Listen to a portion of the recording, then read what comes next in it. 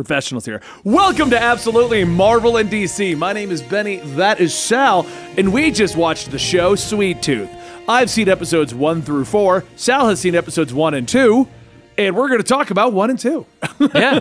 I only have like so many hours in the day, everybody. Come on. Well, that's actually a problem I'm running into because I'm supposed to be on the CW show with Dan and Dylan for the Superman show. I can't find time to watch it, Sal. No. Netflix, and of course, I've been spoiled because everything we have been reviewing up until this point has been not on Netflix, so we've been able to keep up week to week. Yeah, every week. Like, we're going to watch Loki tomorrow. It'll be one day. Yeah, but then Netflix comes along and they're like, oh, we got some superhero / comic book properties for you. Boom, whole season. Yeah, Jupiter's Legacy and Sweet Tooth. And I'll talk about Jupiter's Legacy in another episode. But so Sweet Tooth came out, and I'm trying to play catch up on so many shows. And then there's other shows that I want to watch that aren't superhero related. Like I'm trying to actually catch up on the Castlevania anime. Ah, yes. And I'm having such a hard time finding time to watch this. I agree. Oh, but anyway, Sweet Tooth. Let's talk about that today. Yeah, Sweet Tooth. Caveat, I know nothing about Sweet Tooth. I know it existed, and I know it was written by Jeff Lemire, but when I started really getting deep diving into indie books, it was already kind of past its time, and it's just regarded as a classic now as opposed to like ongoing, get into it kind of a situation. So I never read the comic, and the art kind of turned me off because it was very stylized. Yes, I was in the same boat. I remember when Sweet Tooth launched, and that like initial cover, like the main cover of Gus that everybody sees, and they reuse everywhere. Yeah, they see it's literally Jeff Lemire's Twitter icon because he's like, ladies and gentlemen, I'm rolling in it, but I'm rolling in it. I got that sweet fat Netflix cash, and unlike Jupiter's Legacy, people like this one, and I don't know, I find it really repellent. Like, I don't find it in any way appealing. I don't like the art, and it's not like it's one of those things where it's just a stylistic decision. It's just a feeling. It's not that it's bad. It's not that it's even amateurish. I think it's actually quite good. It's quite good for that style, and that style does not connect with me, and I'm not interested. I'm just like, ugh. Like, if the protagonist is unattractive to me, I'm like, and when I say unattractive, I don't mean it has to look like Clark Kent all the time, but if I find the main character to look like I don't want to look at it too long. Yeah, that's kind of how I am with it too. But the show I'm finding incredible. First up, having come out of watching Jupiter's Legacy and completing Jupiter's Legacy and then going into Sweet Tooth, I can see where the other half of Jupiter's Legacy's budget went into Sweet Tooth. Yes. Although it still has those seams. I mean, here's the thing. I think it's fair to say right away, I loved the first 2 episodes. I love the first episode of Sweet Tooth, and I was like, well, we'll have to watch the rest of it. So this is my new show I'm watching. I'm watching Sweet Tooth now. I love it, and I think it's doing an excellent job of whatever it is it's doing. Here's how little I knew about Sweet. I didn't know it was in the post-apocalypse. I thought it was just about hybrid people, and that he was like a hill person. It's kind of what I thought too. I thought it was just about like, because I remember asking one time, like, so what is Sweet Tooth about? Because he's got like these deer horns and things like that. And someone told me they're like, oh, he's just unique and that has nothing to do with the rest of it. He just has deer horns. Right. And now watching the show, I'm like, no, it's like a core element of the plot. Yeah. Because if you tell me he just has deer horns, I'm assuming that's just an artistic choice. Like, it'd be like watching the show Doug, where like everyone is a different skin tone because they didn't want to have any racism at all. So orange, blue, purple, you know what I mean? Like that was the intention of that. Exactly. So when you tell me he just has deer horns, my assumption is Sweet Tooth just has deer horns. It's just an artistic choice. And when I was told that, I never had any interest in reading the comic because they're like, nope. He's just a story. It's a story. I'm like, okay, cool. Why I'm not going to read a story about a guy who has deer horns. Right. And I'm watching this show, and it's a core element of the plot. Did not know it was about the apocalypse. Loving their portrayal of it too. Also feeling it's very fitting, almost like this was maybe done last year and they didn't want to put it out on top of COVID. Yeah, it's all about a virus and what happens if it doesn't go the right way. Yeah. No, this is one of those things that actually I think will be considered one of those like post-COVID projects where it's reflective of the post-COVID world.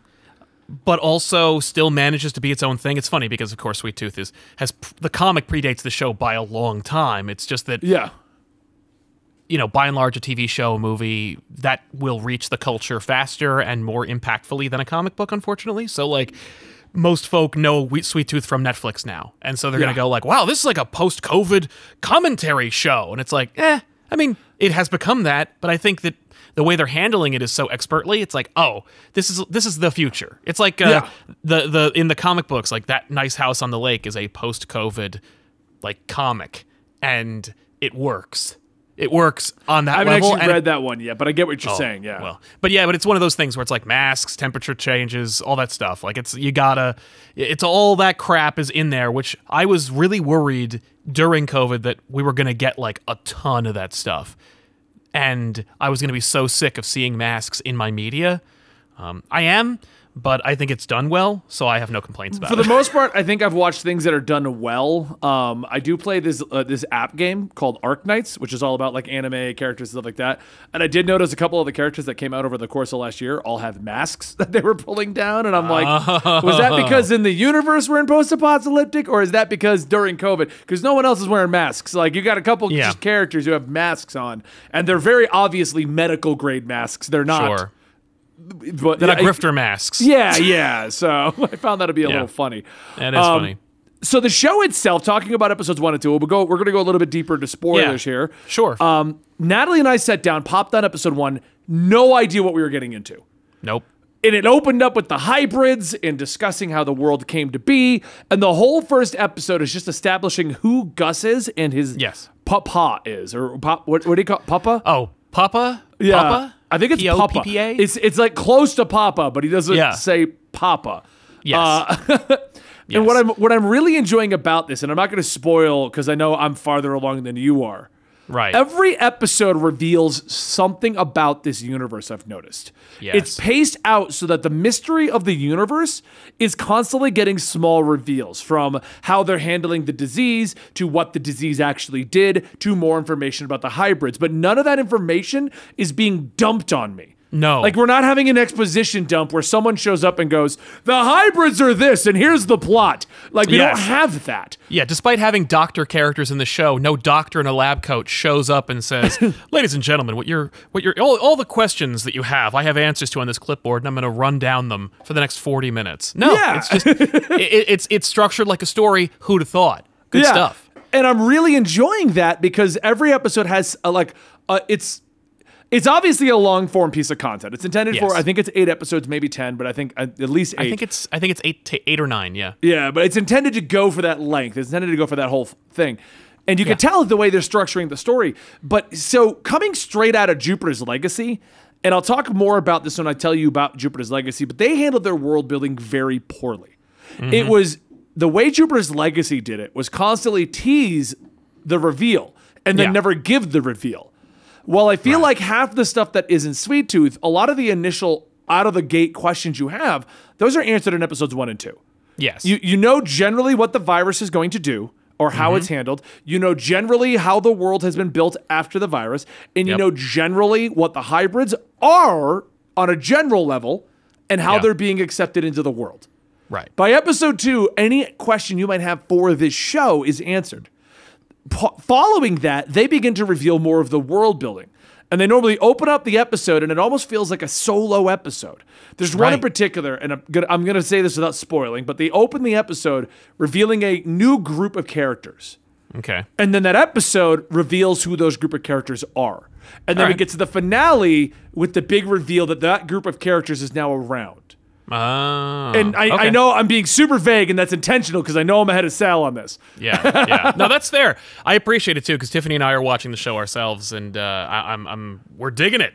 And it's funny because, like I said, I didn't know anything about this world, and Tiffany had read some of it, but it didn't appeal to her. But this show appealed to both of us in a big bad way, and I think it has everything to do with the story and the way it is presented. Because I know that in the comic, apparently, the papa is a dick. Is he? He's like irredeemable, or at the very least unrelatable, which is just completely not true in this show, unless there's reveals about him later, which reveal that like he was a dick and now he's okay. I don't know, but apparently that was a big shift. The other thing that I noticed was, of course, like, I think that Sweet Tooth has mostly to do with Gus when he's a teenager, which is kind of why he looks like awkward and uncomfortable on the cover of every image of Sweet Tooth you've ever seen pre-show. I think the idea of casting him as like a 8 to 10-year-old boy, he's adorable. Like, there's nothing that I don't like about him visually. You know what I mean?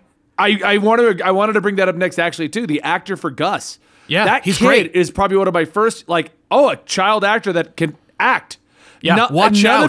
None of his scenes feel awkward. He doesn't look awkward. It doesn't look weird with the ears and the horns. They don't treat it weird. He's just a kid who has horns and ears, and they comment on it and reference it and things like that. And his creepy night vision. I love his creepy night vision. Yeah, I think I think the next episode they really go into the creepy night vision jokes. Okay, and it's fun. It's a lot of fun. Yeah, it's great. Watch out, this kid. You know the MC was gonna gobble him up as soon as possible. Yeah, he's gonna be some kid. You're Nova now. Well, I think it was from a logistics standpoint too, because the Sweet Tooth went on for a while as a comic. Yeah, and if you can't have a teenage Sweet Tooth, you can't have a Daniel Radcliffe.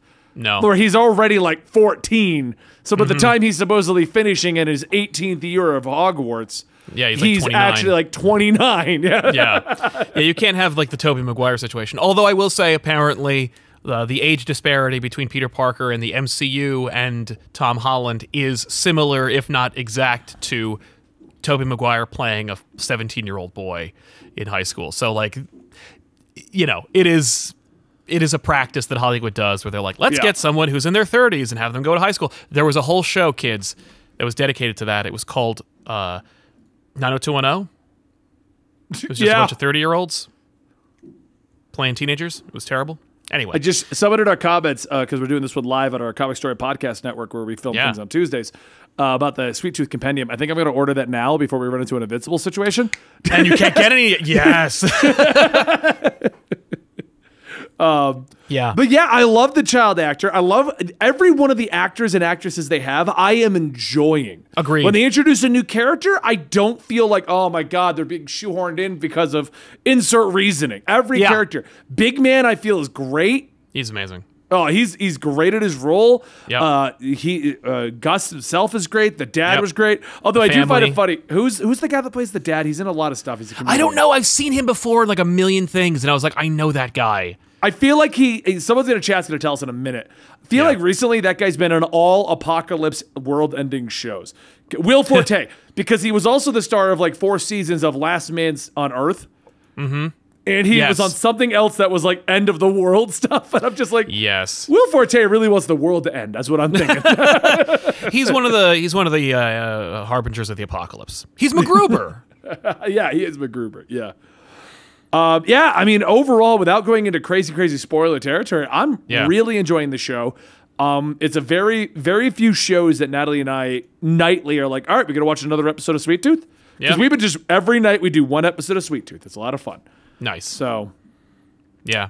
I mean, I don't want to spoil so many things, and maybe when we're going to have to do a show roundup when we get to the end, both of us. Totally. Yeah. And then we can just do a full spoiler cast on it. Yeah. I will say it's funny because there was a moment when, I think it's in episode 1, where a doe enters the frame. And I went, wow, like they got a real deer. How weird. And then they go to wide, and it is clearly a CG deer. Like they use the real deer for close-ups, and then they were like CG deer. And I'm like, all right, well, you know, I mean, what are you going to do?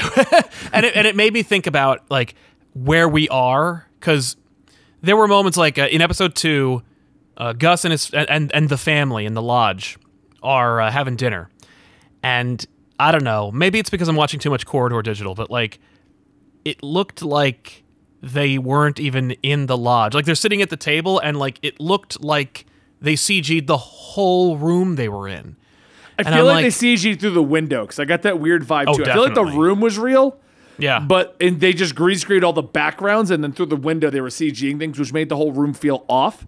Mm-hmm. Because you don't see log cabins normally.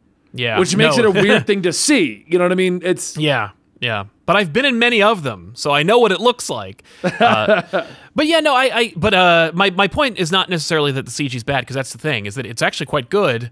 And when it's noticeable, it doesn't ruin the show because everything else is firing on all cylinders, right? And it's like the acting's great, the direction's great, the story's good. Like we're all enjoying it. And so when those things invariably come up, as they are wont to do, especially in a TV show, it's really negligible because when the quality is good, it doesn't matter.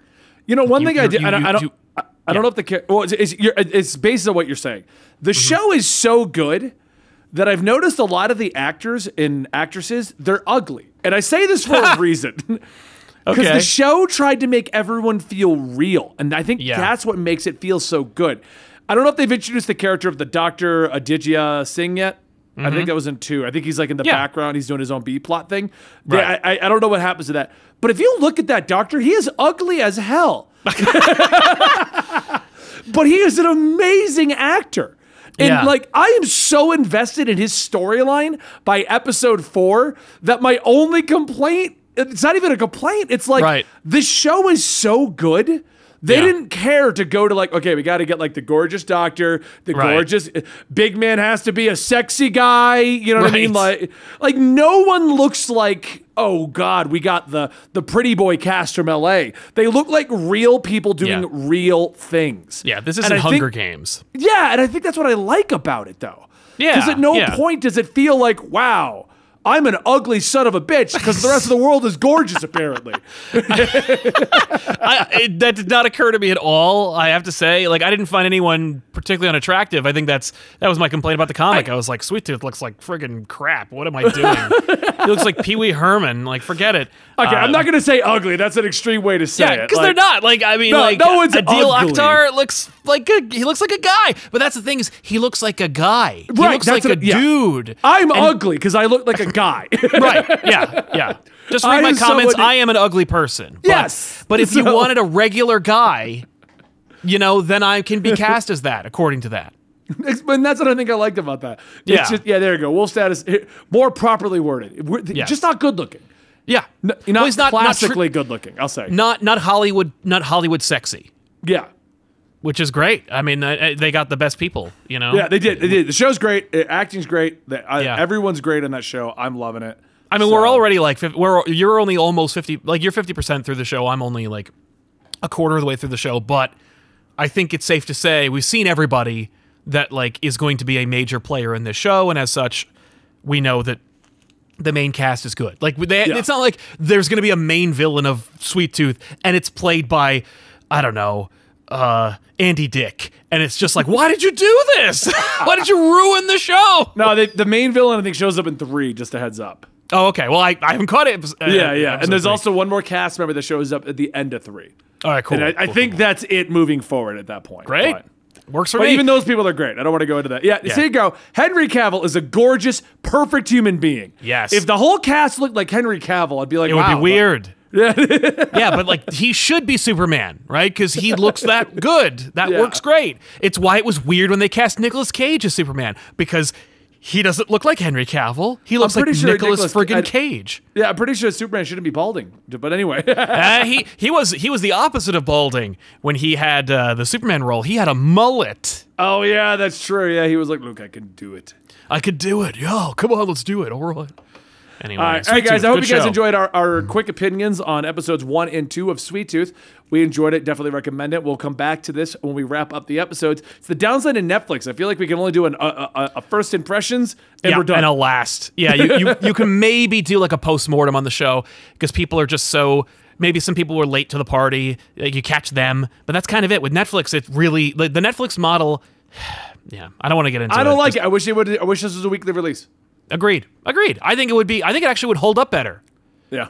But Netflix audience is not ready for that. Netflix audiences are like, no. Binging and let me tell you something. Is my life. I was like that. Like, I think when the Marvel shows were out, I was like, yeah, no. Why would you do episodic? And it's like, oh, because releasing the whole show destroys the show. Yeah, it does on a lot of them. It does. So. Yeah. Review Korean dramas. Maybe we will, Wolf Status. Me and Dan. Yeah, maybe. We'll review Korean dramas. Recommend one. Dan. Yeah, recommend a Korean drama. Me, Sal, and Dan will watch it for the 10,000 sub celebration. Right. Does that work, Dan? Does that work, Sal? Sure. Okay, one Korean drama, one episode. Korean drama, yeah. One episode. I'm going to classify one episode. If this episode gets over 1,000 likes, we'll definitely do it. All right, guys. Hope you enjoyed our opinions of this. We'll catch you guys next time right here at Absolutely Marvel and DC. I'm Benny. That's Sal. Thank you so much.